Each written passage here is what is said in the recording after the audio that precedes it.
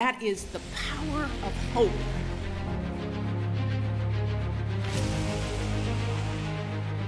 The belief that something better is always possible if you're willing to work for it and fight for it.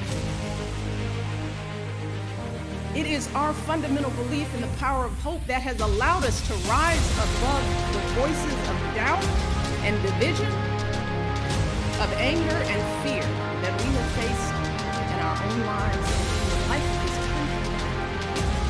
Our hope that if we work hard enough and believe in ourselves, then we can be whatever we dream, regardless of the limitations that others may place on us.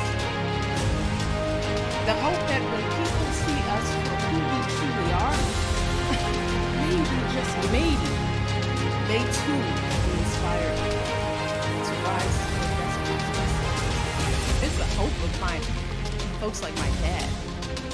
He got up every day, do his job at the city water plant. The hope that one day his kids would go to college and have opportunities to make their dreams come.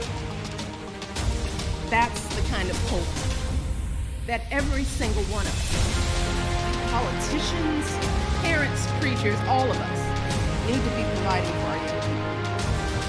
Because that is what we need to bring forward every day. Our hope for the future and the hard work that inspires. I want our young people to know that they matter, that they belong.